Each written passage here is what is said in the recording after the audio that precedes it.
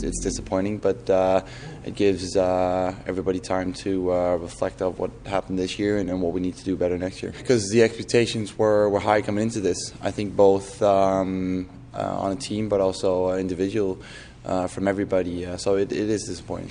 We're not far off, and like I say, if we assess this the right way, if we go back and look ourselves in the mirror and know what we got to get done next year, then everybody will use this off season to work hard and get back in the shape and in the state of mind that we need to go and win next year.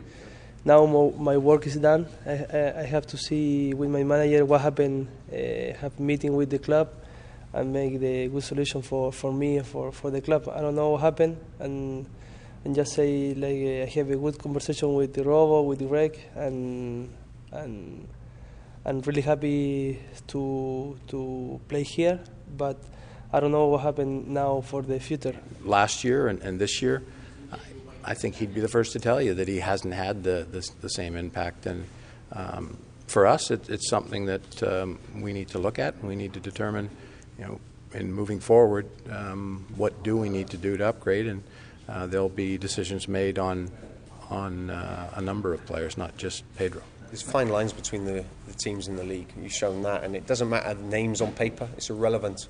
They help in key games at key times, but it's about simple basics: rolling your sleeves up and running and fighting and tackling. And whether you're in Scotland, England, or Brazil or Argentina or MLS, it's the same concepts. The team that usually works the hardest is the team that wins, and we've got to get back to that.